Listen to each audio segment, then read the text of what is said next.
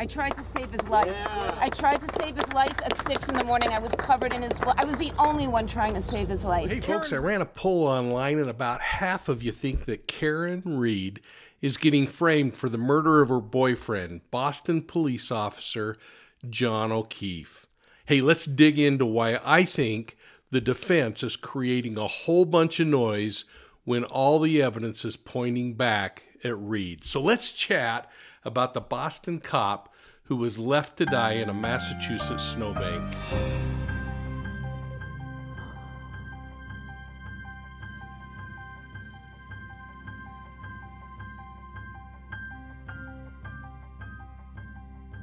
Well, welcome to Profiling Evil, and thanks so much for tuning in.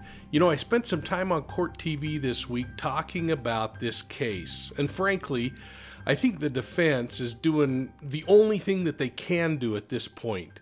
They're creating a whole bunch of noise in hopes that the polls, the court officers, eventually a jury will come away with a completely different idea, completely disregard the evidence and what I think is undoubtedly the truth.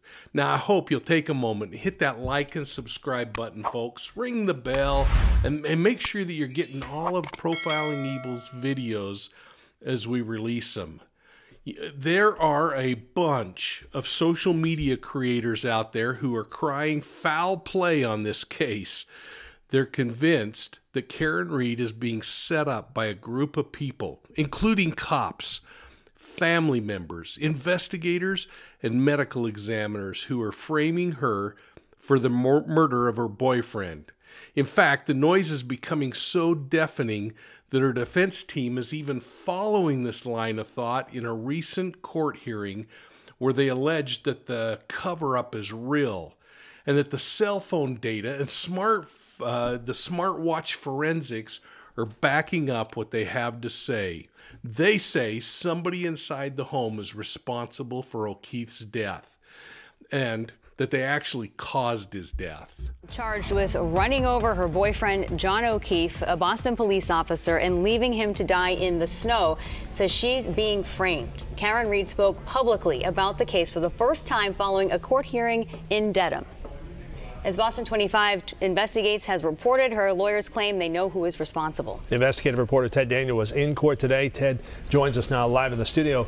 The prosecution scoring a victory today, Ted. Yeah, Mark and Carrie, another action-packed hearing in this case. There were a number of people, as we've been reporting, inside the Canton home that John O'Keefe's body was found in front of. The defense subpoenaed 2 of them in an attempt to question them under oath.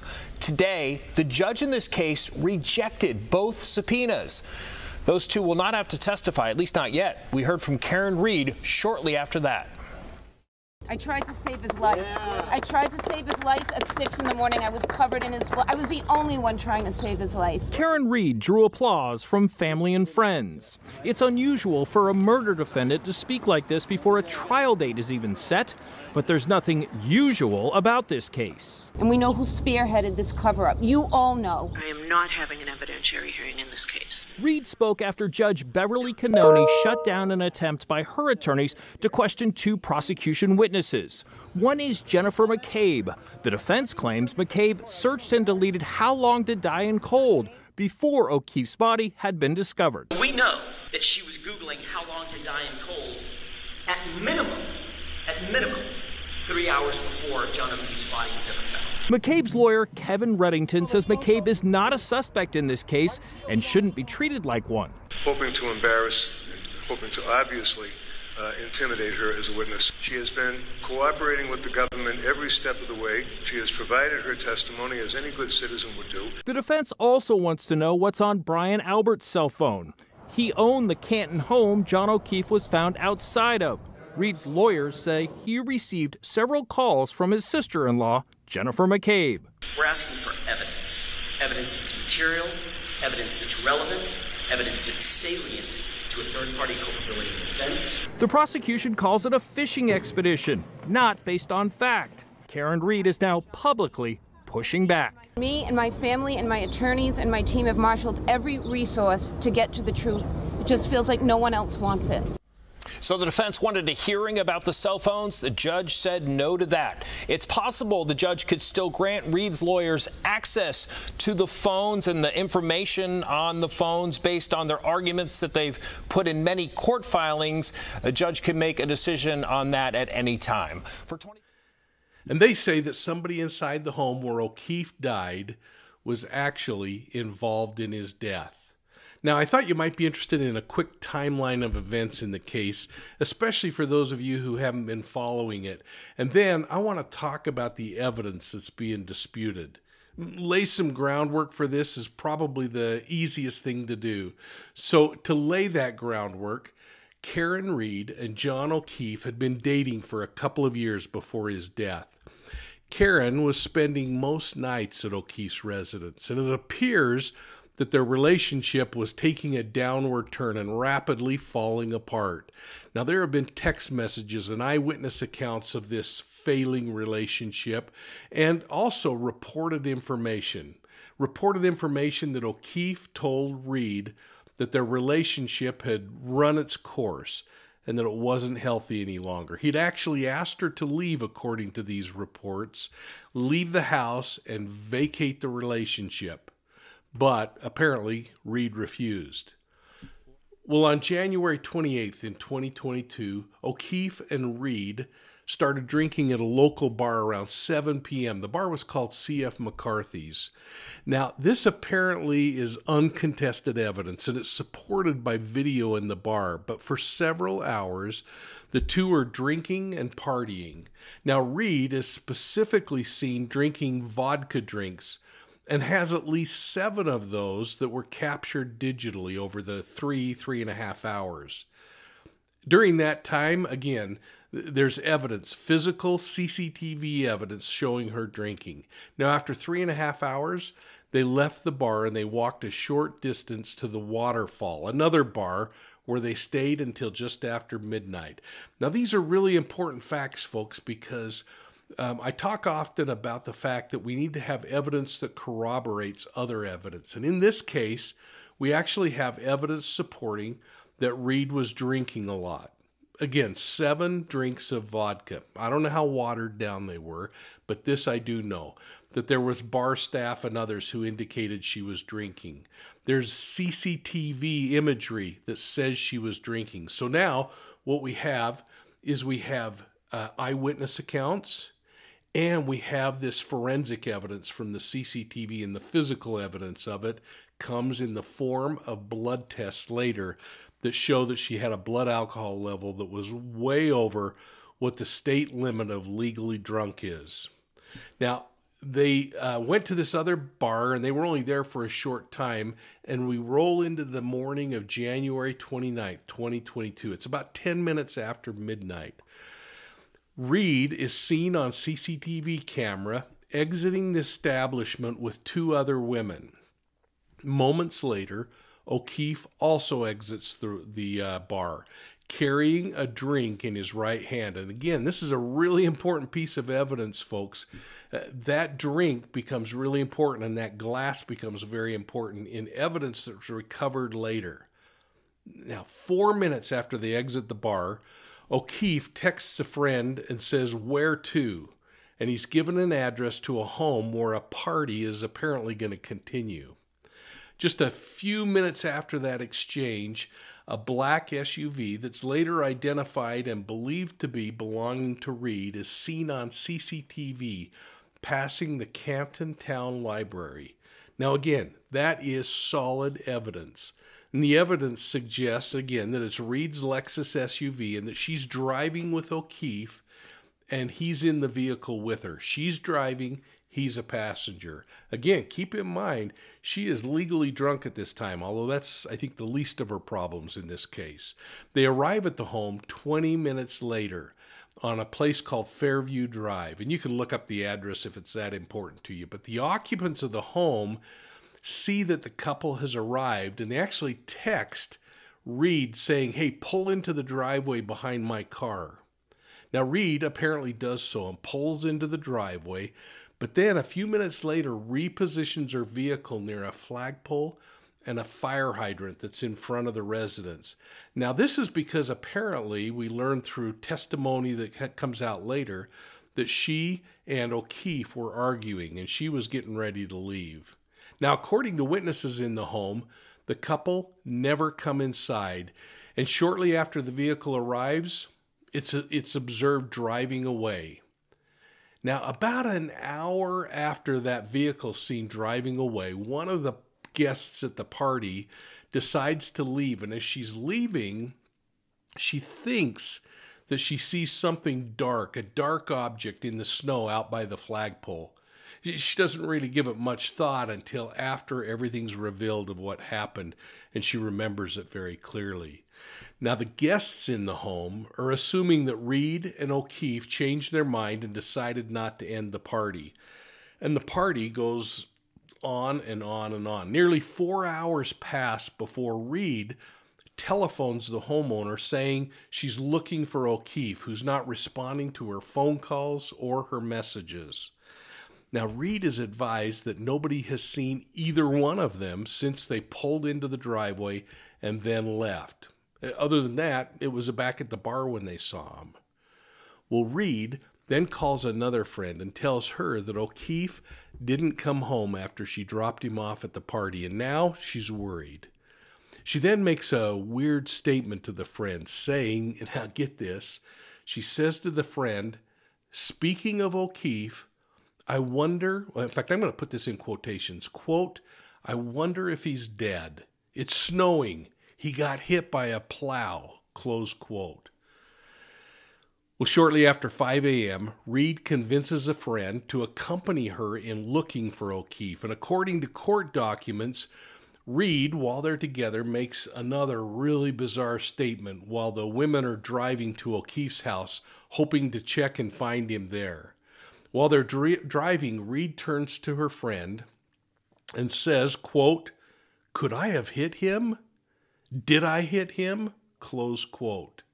She then reportedly told the woman about a cracked taillight that she had on her SUV, and when they stopped, she actually pointed out the broken taillight.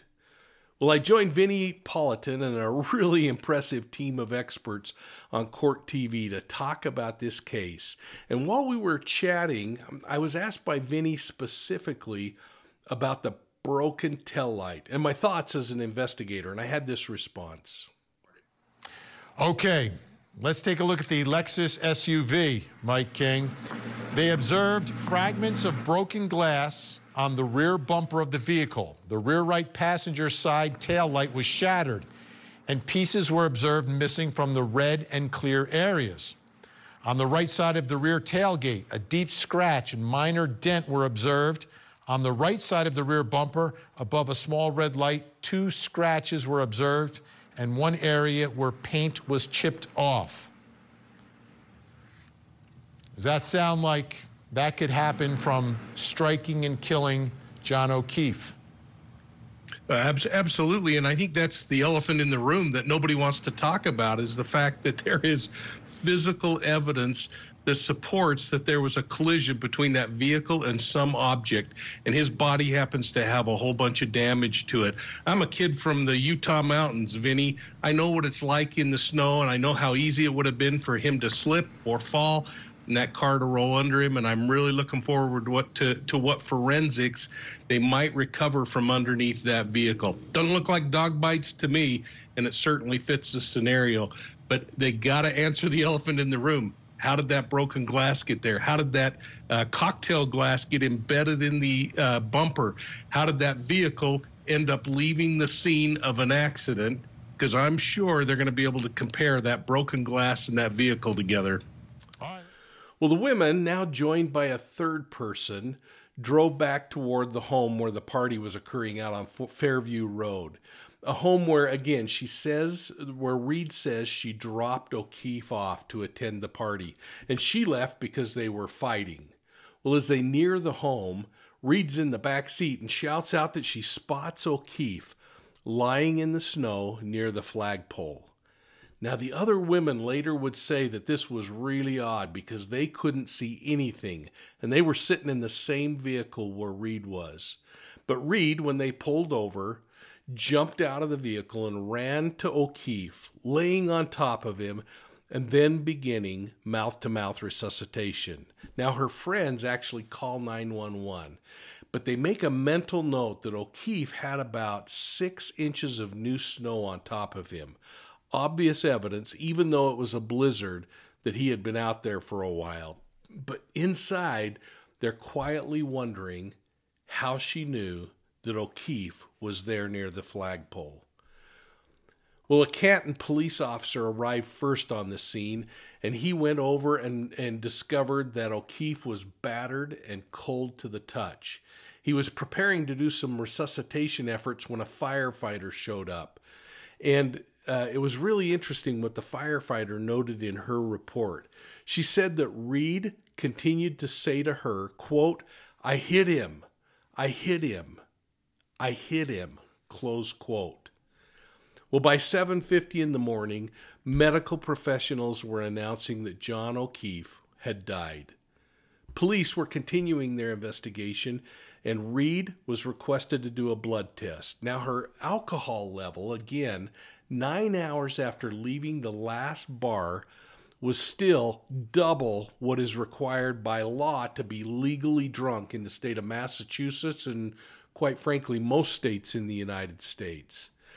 Well, by early afternoon, Massachusetts investigators seized Reed's vehicle, and they noted that broken tail light. They were able to actually visually match pieces of that same tail light from the crime scene where O'Keefe's body was discovered.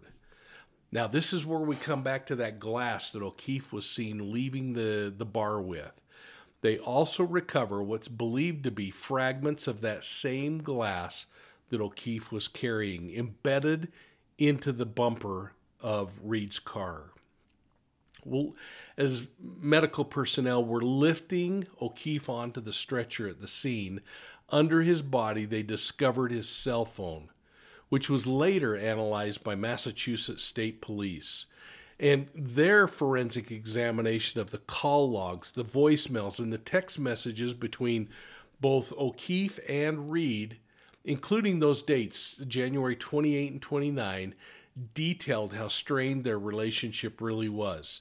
It also detailed that O'Keefe wanted to end their relationship, and Reed's description of their relationship with them as the two together being toxic. 2 days later, O'Keefe's autopsy was conducted by the chief medical examiner, who stated that O'Keefe's injuries probably incapacitated him almost immediately. He wasn't able to do anything. He wasn't able to crawl to the home or anything else to get help. All he could do was lie in the snow and freeze to death and die from his injuries. Well, the doctor further stated that there were no signs that O'Keefe had been involved in any kind of fight that night, but did say that his injuries were consistent with blunt force trauma and tearing injuries, something that I might add is consistent with injuries that I've seen in auto pedestrian accidents during my career. Well, it was during our discussion on Court TV last night that Vinnie Politan really threw a curveball regarding the tail light that included Reed's defense attorney arguing that the break actually occurred back at O'Keefe's home as they were backing out. Never happened at the crime scene, according to the defense. Vinnie then showed video that was captured on home security cameras showing Reed backing into O'Keefe's car, and we kind of openly wondered, could it really have happened there? Well, I was joined by Dr. Kenny Kinsey, a guy you might remember from the amazing testimony that he had during the Alec Murdaugh trial, and Professor Joe Scott Morgan, as we talked about this notion. And frankly, all three of us really pushed back on that idea. Let's watch. All right, let me throw a little curveball at everyone when it comes to that right rear tail light. Here's Karen Reed's defense attorney showing another piece of evidence that they uncovered. Take a look. The taillight was intact when she left Brian Albert's house. She came home, and this was Karen leaving to begin the frantic search for John O'Keefe. Now, I don't know that you can see it from the video that you have there, but there is no doubt that when that SUV comes into contact with what is John O'Keefe's vehicle parked in the driveway, you can see that rear tire move forward. It rotates. And you also see the light shatter from the taillight being broken. All right. What do you think of that? So they've got at 5 a.m., so this is after the drop-off. She's already gone home. Now she's going back to try to find John O'Keefe. That's her story. She backs into John's car in the driveway, and we see John's car shake. Who wants this one? Who wants it? The lights look uniform to bat, me as Vinny. she pulls away. I don't see any glass. I don't see any kind of physical disruption. Okay, so you don't think that's what caused the damage here? Dr. Kinsey, you don't think so either? No, sir, Vinny. That looked to me like bumper to bumper, and it was such low impact. I didn't, at least with my eyes, I did not see any broken taillight lens. And you agree, Mike? Yeah, I mean, I didn't see any glass fall into the ground there. And how are they going to respond to this? If forensically they tie that glass to sitting where O'Keefe's body is recovered, that's going to be a tall mountain to climb. Hey, folks, it's Mike from Profiling Evil, and I want to share my thoughts about our affiliate, Truthfinder. I use Truthfinder every single day to research the people and the cases that we're talking about here. But you can use it to reconnect with a loved one, find an old friend, or look up your former schoolmates. Now, they make searching really easy, and all you got to do is enter a name, an address, a phone number, or an email. Then you're provided with this really cool list that you can start to explore. Use Truthfinder to figure out who that new neighbor really is, or keep your family safe by checking out the parents in your kids' carpool.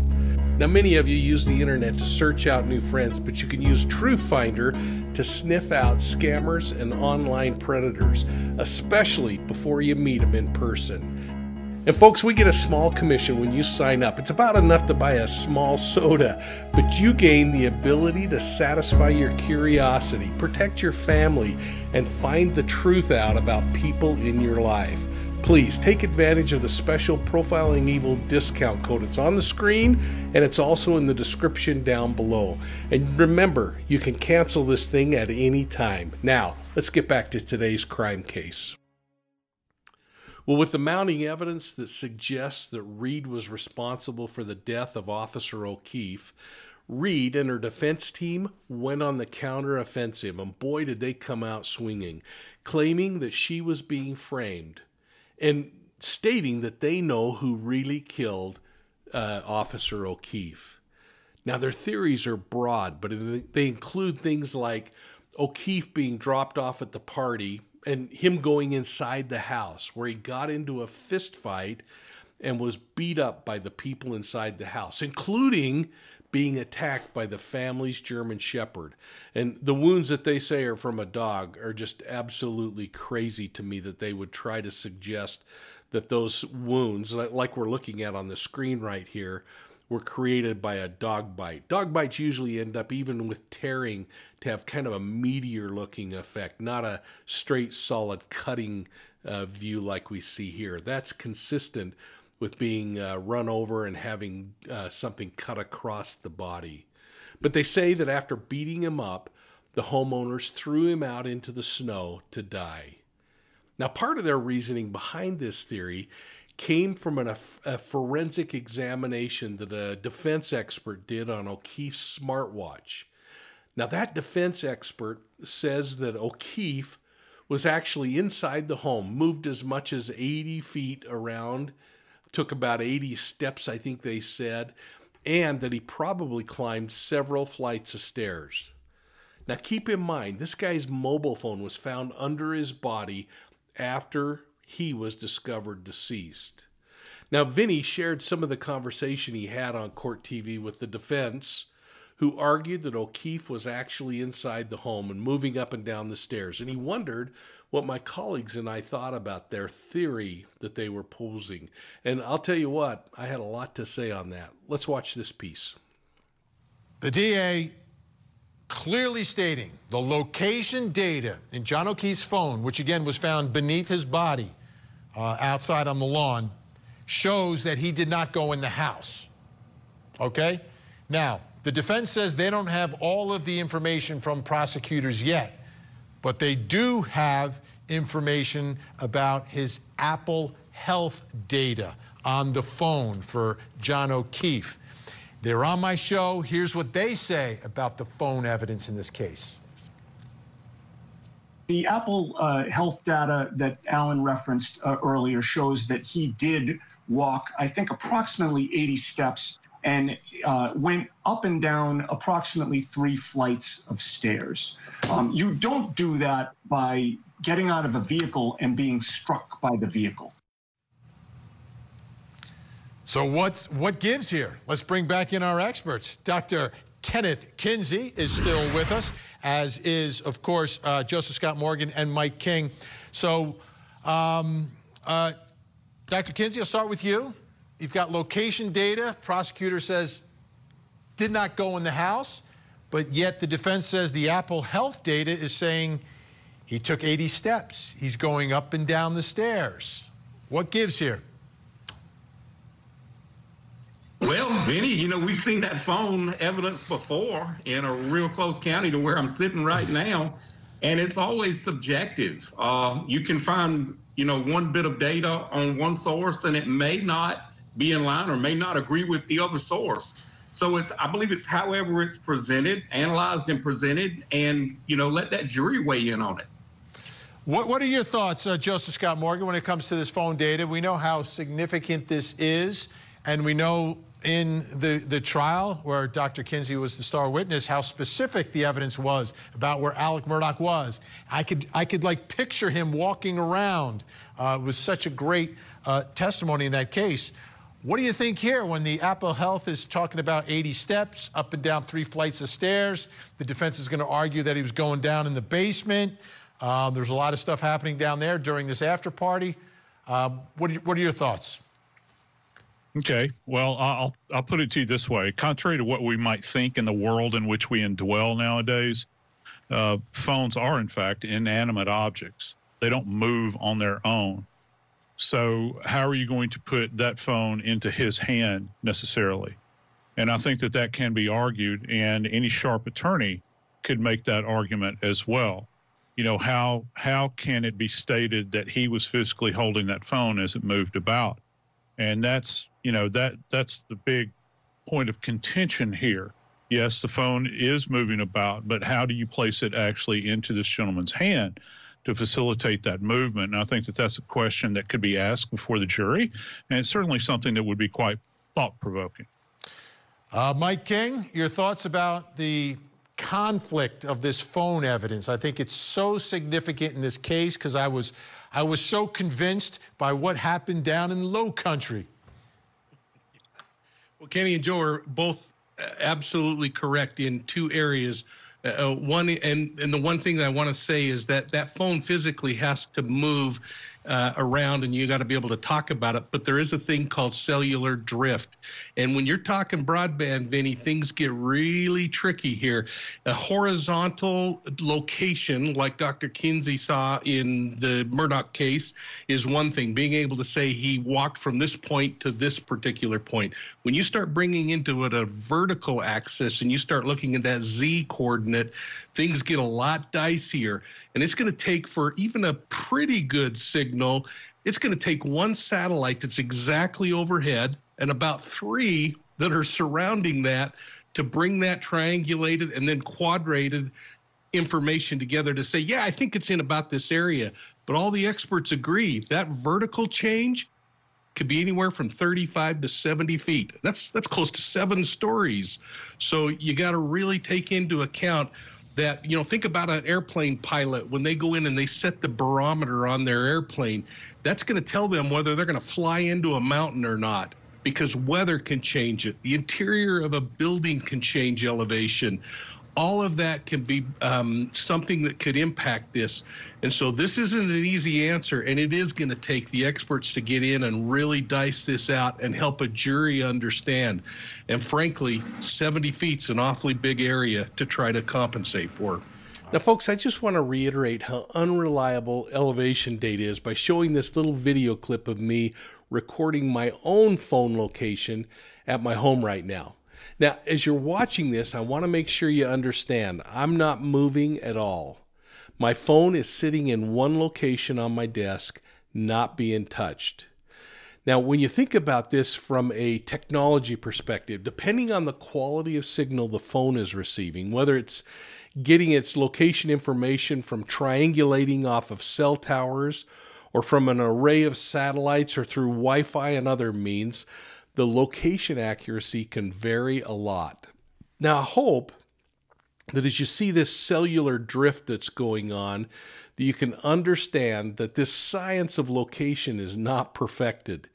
It's better than it's ever been, but it's still pretty dang unreliable.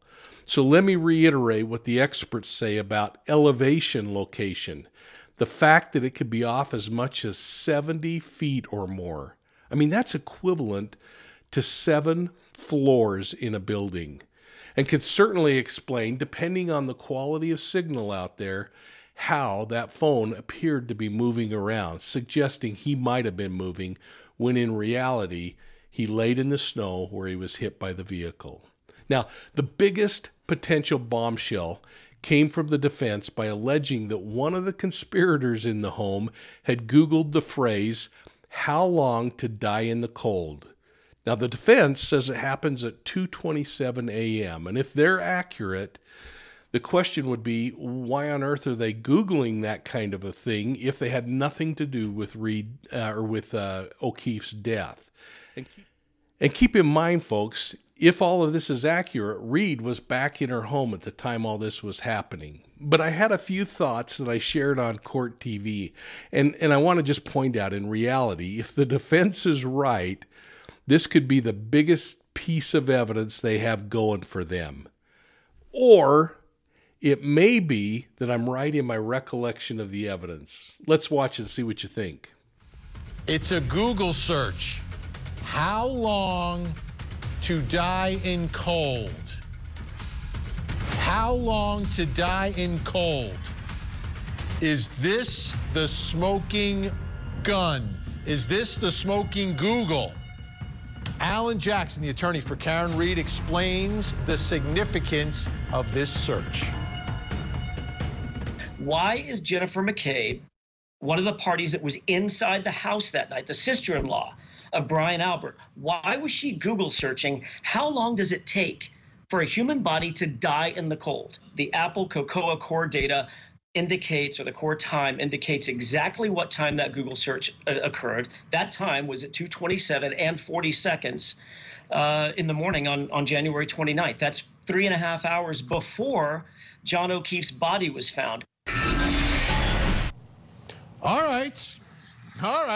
Let's, I'm going to start with Mike King on this one. Google search, 2:27. I mean, shouldn't we all be able to agree what time a Google search is done? It seems like there's a disagreement here. Otherwise, I mean, Jennifer McCabe is Googling how long to die in cold, perhaps at 2:27. Yeah, and we've heard some evidence that suggests that maybe she was instructed to look that up. But bottom line is, how did that happen? And then I guess the bigger question to me, Vinny, is why was it deleted? And that certainly casts a lot of question. And this one is going to boil down to the totality of the evidence. And I'll tell you, when things like this happen, it sure makes it a lot brighter for the defense. It does. Well, Vinny and I got into quite an exchange on this particular topic, and I thought I should share the rest of that discussion with you. So let's watch that. You know, Mike, as I look at that statement, and I always look at evidence this way, you know, DNA and other evidence, like if Karen Reed had Googled that, that would be the headline for prosecutors, right? If she Googled that, that would be their headline. So I'm trying to understand if it comes out in front of this jury that it was at 2:27, this is almost a game over kind of thing. Well, unless they're able to bring in the other evidence that explains it. And some of that we're starting to see a hand tipped here and there that maybe she was encouraged to look that up. Who was she encouraged by? But who's encouraging her to look that up? At 2:27. At 2:27, she's with her brother-in-law and everybody else at that party while John O'Keefe is laying outside dying. Yeah, and I might be wrong, Vinny, but it seems to me like I heard somewhere along the line that she was contacted by Reed through a text or something to talk about this. And I could be completely off base That's here. later on in the morning. I think it's later on in the morning is when that happens. And that's when the alleged confession comes through and everything else where she says, did I hit him? I think I may have hit him. Could I have hit him? So that would make sense if the timestamp makes sense, but the contact isn't until like 5 o'clock in the morning between Karen and Jennifer McCabe. So I don't know, but what a great job tonight. Dr. Kenneth Kinsey, great to catch up with you. Joseph Scott Morgan, Mike King. Listen, I feel like Mr. T and the A-team here. This is awesome. See you guys. Well, the state continues to contend that Karen Reed ran over her boyfriend and left him to die in a blizzard. True, thank you. 25 Investigates has been going through new filings in the case against Karen Reed. She is charged with second-degree murder in the death of her boyfriend, Boston police officer John O'Keefe. The filings were submitted by the Norfolk DA's office, and in them, prosecutors are pushing back hard on allegations of a cover-up. Investigative reporter Ted Daniel walks us through the latest filing in this high-profile case. This is the first time the prosecution has responded to multiple claims made by Karen Reed's defense team that she's been framed and this was a cover-up. John O'Keefe was found dead outside of a Canton home of a Boston police officer in January of 2022. Police have accused Reed of hitting him with her SUV and leaving him to die in a blizzard. As 25 Investigates reported earlier this month, Reed's lawyers say autopsy photos show O'Keefe was not hit by a car but was beaten severely and had marks on his arms that appear to be dog bites. Well, according to prosecutors, this is how they're responding. They say the medical examiner who performed an autopsy on O'Keefe detailed that she observed no signs of an altercation or fight from her examination and described his right arm injuries as scratches caused by a blunt object, not by a dog. The defense says one of the witnesses made an incriminating Google search hours before she claimed O'Keefe's body was discovered. Here's how the prosecution responds to that. The Google search, how long to die in cold, did not occur at 2:27 a.m. The prosecution argues that the defense incorrectly interpreted the witness's cell phone data. People inside Brian Albert's home told police O'Keefe never came in. Reed's defense team says data pulled from O'Keefe's phone shows not only did he go inside, but he traveled 3 flights of stairs. The prosecution has an answer for that, too. They say their data shows O'Keefe hadn't even arrived at the house when that movement was recorded on his phone. Mr. O'Keefe's phone would have been ascending, descending within the Fairview residence prior to his arrival. That's according to the prosecution. All of this just appears to add more intrigue to this case, and if it does go to trial, it's likely going to come down to a battle of the experts. The prosecution has their version of the data. Her defense is going to continue to argue that prosecutors failed to investigate other people in the home who could have been involved in O'Keefe's death, including people who attended the party at the home the night O'Keefe's body was found. Now keep in mind, that is one heck of a big group of people to keep involved in a conspiracy telling the exact same story. It just doesn't make sense to me, and I don't buy it. But here are a couple of really important things that we need to consider. They come from the grand jury proceedings and from court documents. Now, the state is contending that the defense is making assumptions without any merit, and they have the evidence to support the claims that they're making. This case, folks, is going to boil down to a battle of forensic experts, a battle that surrounds phone calls, text messages, online searches, and the device, the mobile device location accuracy. Now, if the defense is right, and one of the homeowners actually was searching on Google for how long to die in the cold at 2:27 in the morning, it might be case over. Now, that homeowner that the defense is pointing their finger at says, no, Reed asked me to query that very information, but that didn't happen until after O'Keefe's body was discovered in the snow. Now, the prosecution says the homeowner did in fact query the search, and they say they're going to produce evidence that supports that it happened after his body was found, not at 2 o'clock in the morning. They say the defense expert's absolutely wrong in the assessment that he made on that time of day. Now, the defense is going to argue that there are conspirators in this case who want Reed framed, that they deleted items from phones, and that it was a conspiracy among all of them. The prosecution says that it can absolutely prove that all of that is false. So my question is, what are your thoughts on this one, folks? Do you think Karen Reed is being framed?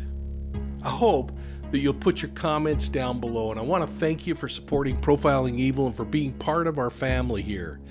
You can find Profiling Evil on Facebook, Instagram, Twitter, and of course here on YouTube. We really appreciate all your support. We appreciate your donations. There are links to take care of all of that, and I hope that you'll consider liking and subscribing to our channel. And please tell your friends about us. And if you like podcasts, please check out Profiling Evil podcasts on your favorite podcast platform.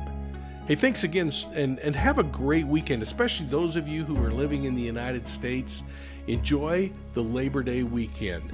And to the rest of you around the world, I hope you have a safe weekend, and we'll see you soon at the next crime scene.